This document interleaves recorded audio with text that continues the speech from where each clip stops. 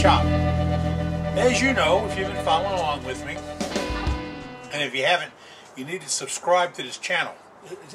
Little block looks like this, word subscribe. Click it, and then a few minutes later a little bell will come up next to it. Click on that and you get notified when we get new videos out. Alright, now business out the way, let's talk serious. I'm cleaning up. What did I find?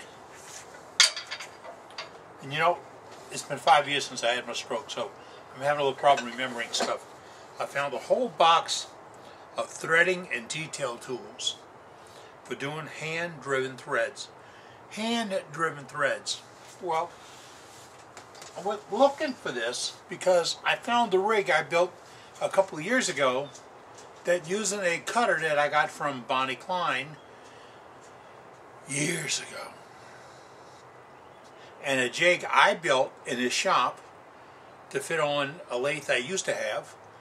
I was doing threads on the lathe, powered, and sound effects, and really nice fine threads. And I think I did it to a 3/4 16 rod, which means I had 16 threads per inch. That's pretty fine, but it still came out really nice. But I want to get this ready and show you a little something about threading, and hopefully we can do it. All you got to do, and you know the deal, you got to watch.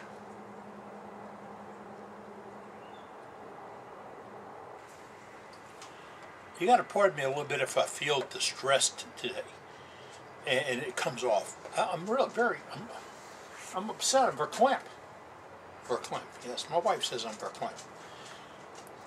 A little hand screwdriver I had from Black & Decker called the Smart Driver.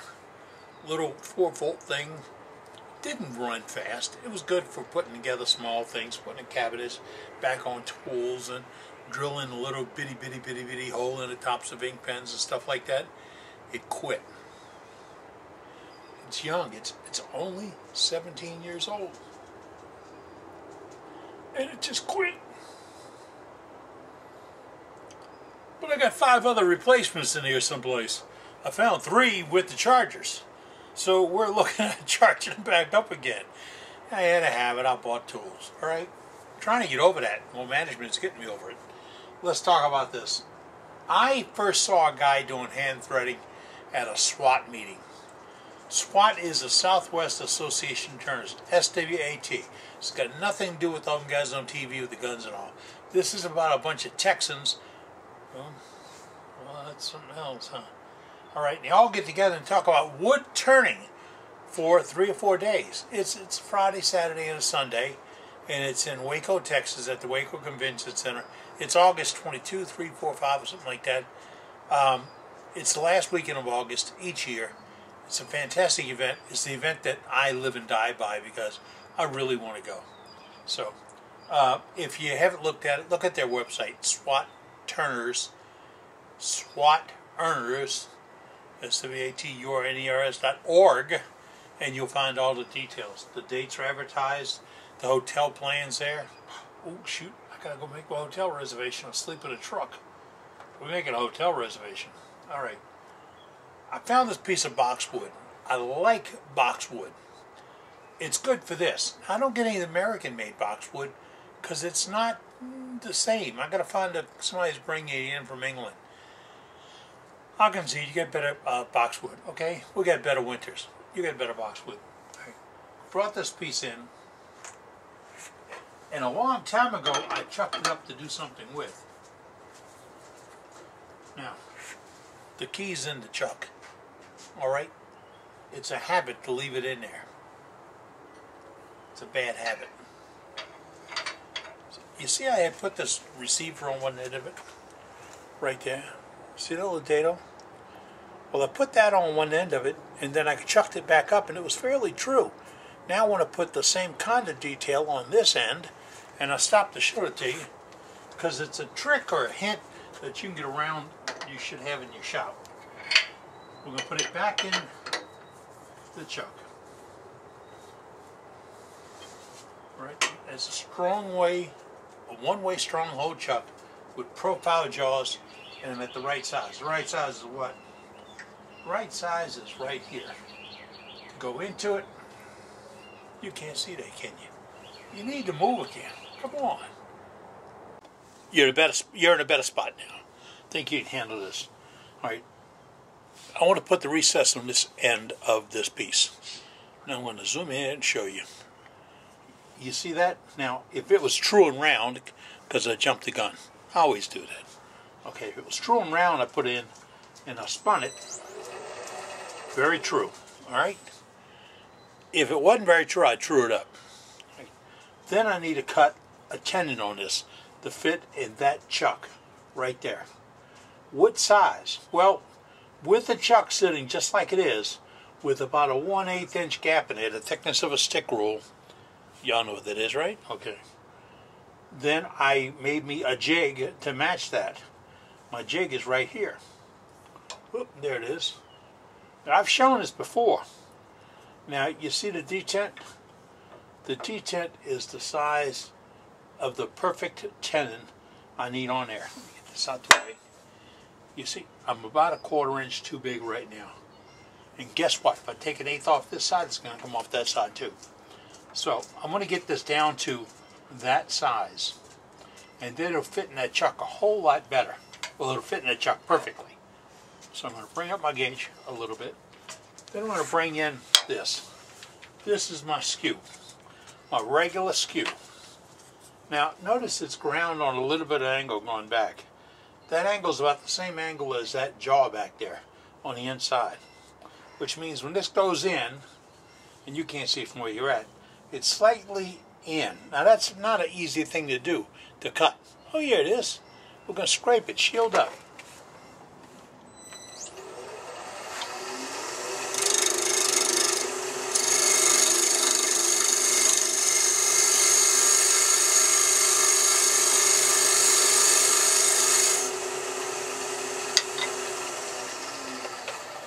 Why don't we just wing it?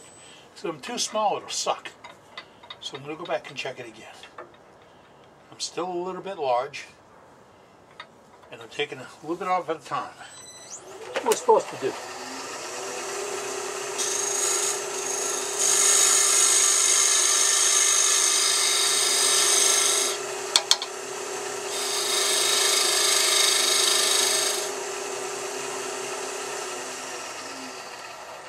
You can tell by those shavings that I'm scraping it out. It's on edge grain, so that's what I'm going to go back in with now. There I am. I am at the right size. I am just about perfect with it. Using this gauge, I'll know that when I flip this around, that jaw will hold it and hold it good and tight. And I don't have the serrations on that jaw. These are smooth faced, which means I get a lot of binding, a lot of holding if I'm at the right size. So before you say, I got to have a chuck, you have to have a chuck you can understand. This is my gauge. It's got a little magnet on it. Doesn't stay there. It sleeps over here. And it keeps it out of the way, but handy. Out of the shavings on the floor. And now I'm ready. Let's do something with this. We're starting this project, and if I started this project correctly, I would draw it out on a piece of graph paper in full size on the graph paper. And I've got 1/4 by 1/4 squares, and I'll be able to look at it and determine where I want this break to give me a good even thing, where I'm going to round this, square this bottom off. I'm probably not going to be any deeper than here. Pencil, pencil, pencil. We used to have a pencil. Huh. Alright. Not going to be any deeper than right here. But, so I'm going to take that into my calculator. My calculator is real simple. Let me move and get to it. This is my calculator. This will give me the proportions for phi. Not pi, phi. And if you'd like to get those proportions and all this, you can build this yourself. It's real simple. When this is together, 0, 0, it's okay. When this is 1 inch apart, this is 3.18699 inches apart. It's a simple math. Here's the formula. All right.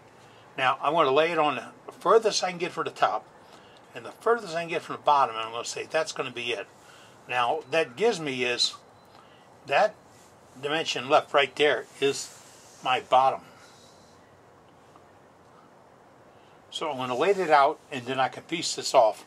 But I have to figure out what I'm going to lose for the cover. So I'm going to lose about a 1/4 inch for the cover. Let's lay it out. Okay, you got nothing on me. My hardest thing in my shop is keep track of a pencil. Alright, that's the number. This will be my bottom, and I just put it up here and I put a little eyesight on it. Why? Because the mind likes this ratio to this ratio. It's like a 3x5 card or a business card. This ratio to this ratio makes them pleasant to look at. That's why I'm using this. Now you can do it by math.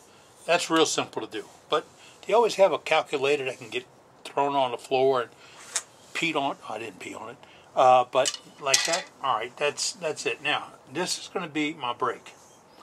Now, I am going to figure that bringing a break, I'm going to lose about 1/4, 3/8 of an inch out of the overall height of the piece when I do the coupling. So I'm going to figure that in.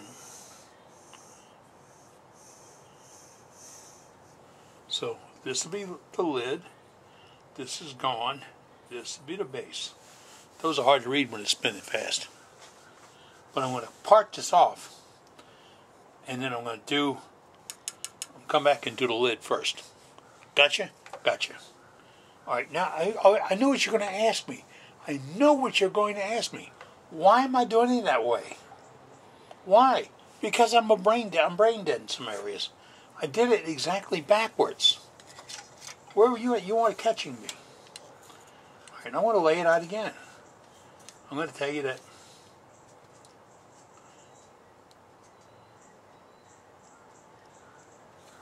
that's my brake line. Move the brake line here. And I'm going to go above it and below it. You see, so this one doesn't count anymore. Why? I'm saving chuck moves. What difference does it make?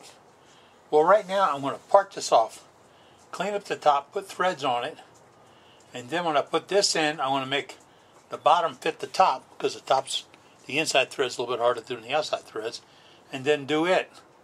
And while I have it turned around and locked up, I'll remove this one, then I'll come back and remove this. Lathe moves, chuck moves, it all matters. Let's talk about the layout and what we're doing here, because I didn't draw it on a 1/4 inch graph paper. I don't have any out here in the shop. I gotta go find a source of it. We didn't have any at Wally World, according to the wife. Kids don't use that anymore. They got their telephones for all that. But, you know, I remember when you had to have graph paper to do math in planning. And that's where it comes in vital here. Now, this is going to be to where this lid will fit over this base. The lid will be a maximum of this length right here. Alright? Gives me about a 1/2 inch work with to close it up. But then this is part of the bottom, this line. See the line I'm going to? Alright. I want to cut in here, come it down a little bit, but I want to part it off here. You got to play with me, okay? We're going to do that. Shields up.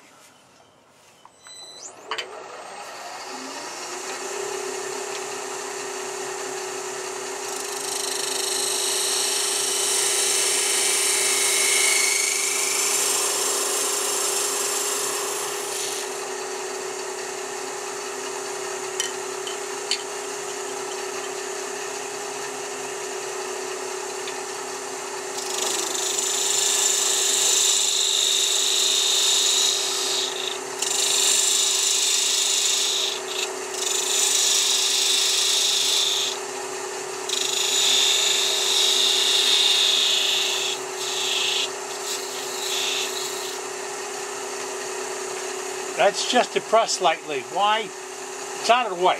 And it's what I'm going to work to later on. What did I do? I gauged it by what I looked at on this end. Remember, I'm not drawing that out. It's in here. And that's a dangerous place. Shields up.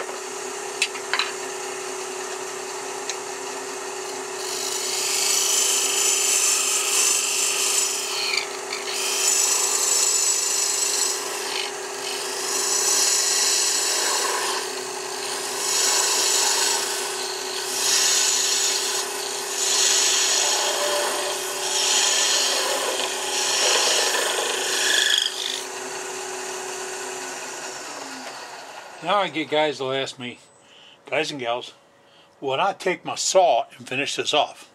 No. Right now I got a super clean, smooth surface here, and a fairly smooth, clean, super surface over there. Super surface. I can say that 3 times. No, I'm going to part it completely off using the parting tool. This is from D-Way Tools. See the name outside it? D-Way Tools. It's made here in the USA, and it's really good. It's a simple sharpening trick to point up that thing. All I do is take my diamond stone and stroke up, put the burr back on it. That's what does the cutting.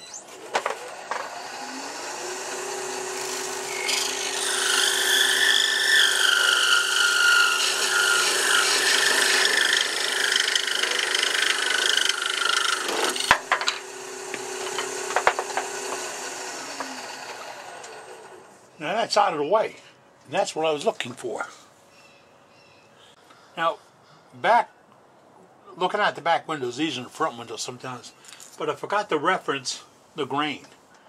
This line here and this line here, if I put them back together, I'm going to great reference to the grain. I want to want that later if I had a change in the grain that was radical and I had a color shift. Well, I have one right here. Here's the color shift. From this on, down on. I have another color shift on the other side. There it is. It gets right back online again. So if you want to, are you really interested in making it look like that's just a barely line and not a big seam, you want to reference the joint.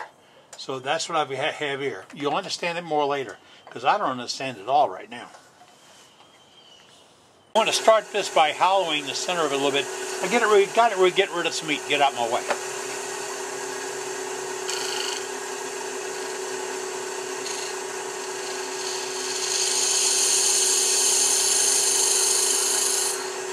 I've done a little hollowing to it, and I've put this depression in it. This depression roughly runs into about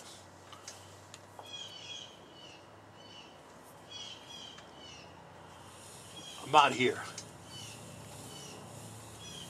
which gives me about 1/4 to 3/8 to do a lid.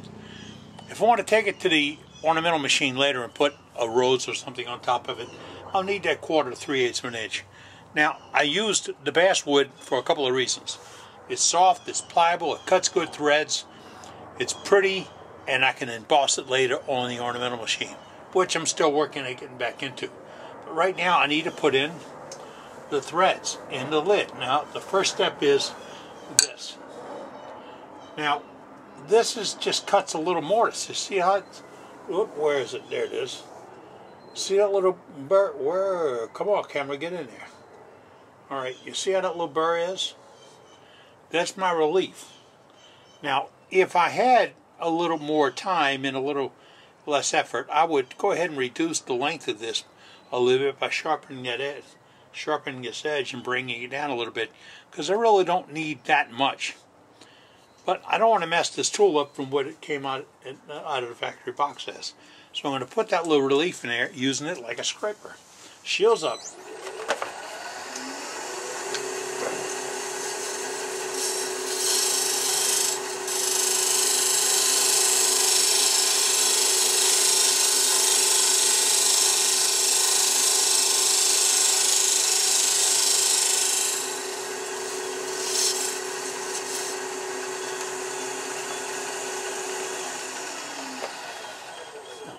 The shadow's throwing you off. Maybe I can get a little closer for it. Whoop. Right, let's clean it up a little bit. The fingers. Alright, I love working with this wood. Wish I had more of this basswood. You see where I put that little recess that right there? This is parallel to this other face. And I checked that with my micrometer, just because I got 2 good flat level surface in there. They're parallel. And opened it up. I put it in there. Where do I do that? Opened it up, put it in there, and then took a hard look at it to see if this was parallel. Because right now I'm touching both points on the bottom, so I shouldn't see any gaps up here. Now I need that to be pretty much straight away. Well, I need it to be straight away. Not pretty much, but I need it to be straight away.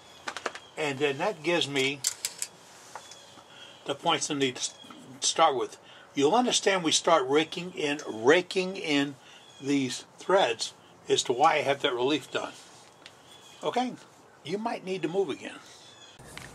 Now I got to put my shield back on again and move stuff around. You're on a different camera now. This is a Robert Sorby 10 TPI. That's threads per inch. And look, they do match. They do fit together right.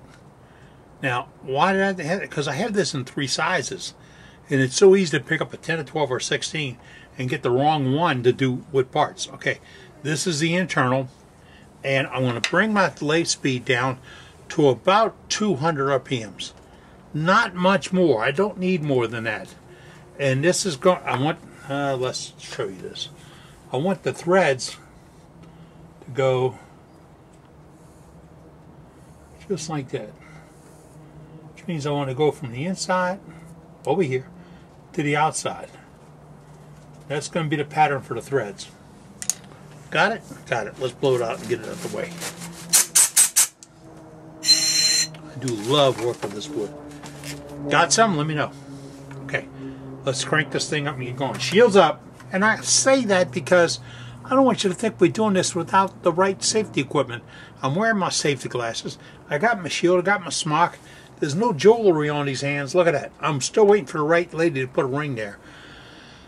But I want the finger instead of the ring. So I'm going to crank it up.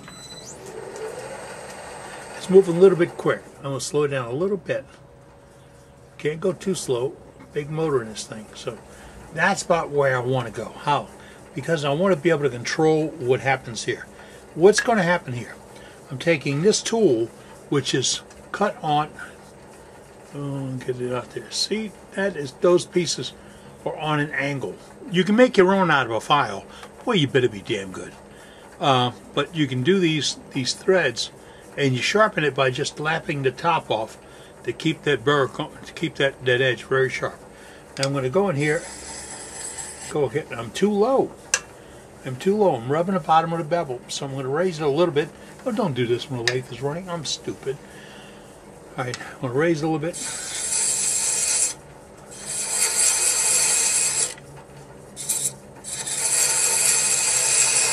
You see how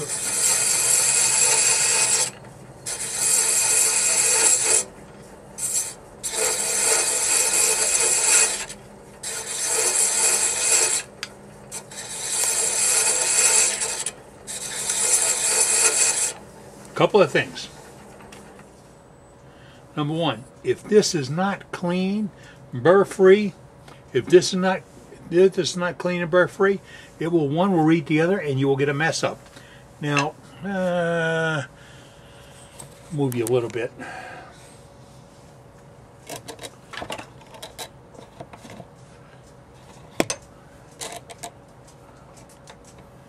Why didn't that work? Hold on. I've been staring at the monitor for a few minutes. The monitor's up there to see if I could get the camera in a position where you can see what we've done. So you can see I'm getting some grooves in here that are becoming threads. And the process is I am putting the tool in, I'm getting a bite, and I'm pushing it back to take those 10 TPI back into it. That's where that brake I put in there comes in at. That brake gives me a spot to get out, so I don't get drawn to the back and tear it out. If I didn't have that brake, I'd have to stop and get out.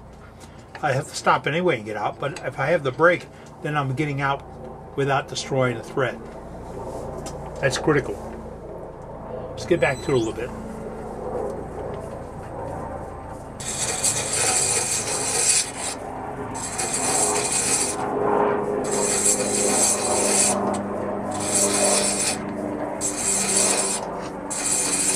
Now, as we're pedaling along at a fairly smooth clip here, I have put a little bit of wax, just a little Renaissance wax on the top of my tool rest here to make it non-slip. I put a little bit on the back of the tool to make it non-slip. Not way over, but then I need it to move because this, see the little pattern right there? All right, when I make contact with the wood, it's going to be the same pattern.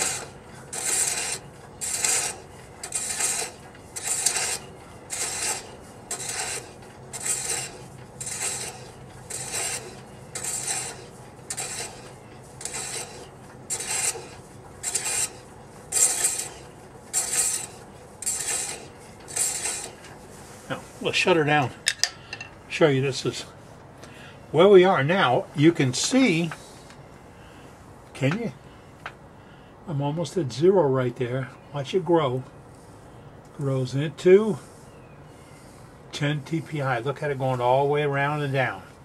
Then I'm getting down to the void spot, that one I ground out, where I use this little cutter and I put that little spot. I would like it to be a little bit shallower than that. This will work. Now these tools are all by Robert Sorby and they're available. And watch the tool thing. You don't want to start with a 16 TPI or 20 TPI. You want to start with a 10, or if you can get it, an 8. Why? Because you give yourself a little bit of flex here, okay? Now, I can almost, I'm going to blow it out, clean it up a little bit. Right? I can look at this and see that's pretty good. And this is fairly smooth. And this edge right here, although you can't see it, I'm slightly recessed on this edge, to where I have more meat out here than in here. Easier to fit when I get to later on. Now I can clean this up and take the little button out the bottom. See the little button? I hate that when I find out in start turnings. I'm going to clean it up, take that little button out the bottom without damaging my threads, which are looking really good right now.